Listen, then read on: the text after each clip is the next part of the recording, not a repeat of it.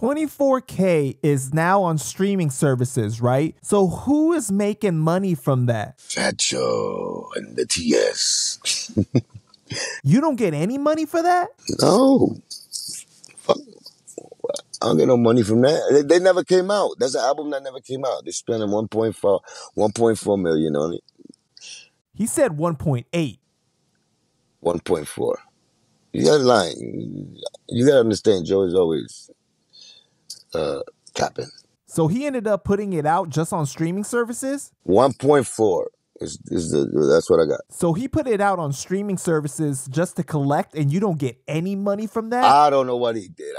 If you ask Cuban, how do Joe ties, like, what's his tie into that?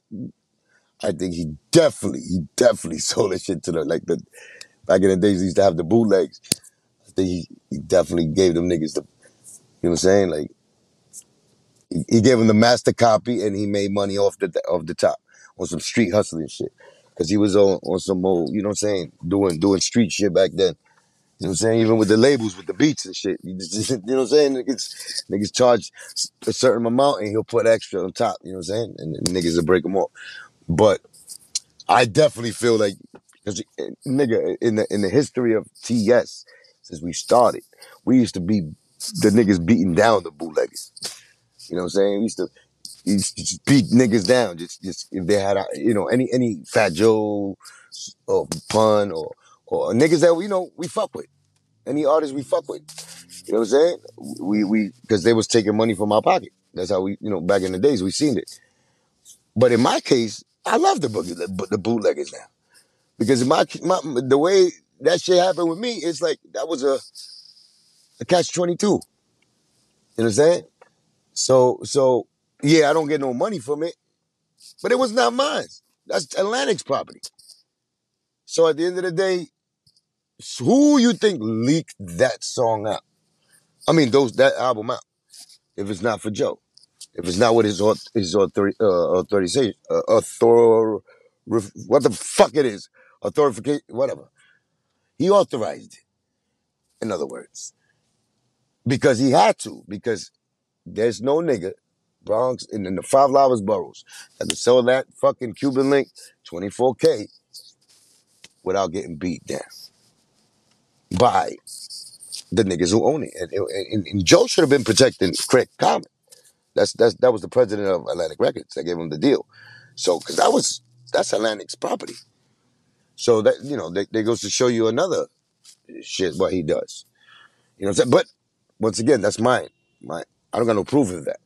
The only proof is what I know personally, how we used to deal with motherfuckers, bootleggers, and for that nigga to just let a album that it wasn't even released by Atlantic, was in our total control. It was in control of the, as far as like, it was the Terror Squad, Cuban Link. So it was Joe that has to answer for that, right? So supposedly, because he's the one who got the deal for that fucking shit to come out without nobody knowing, especially the owners of it. And they made money. The streets made money off that fucking shit. The bums make money. Like, that shit was platinum in the streets. And that was why I gotta applaud it.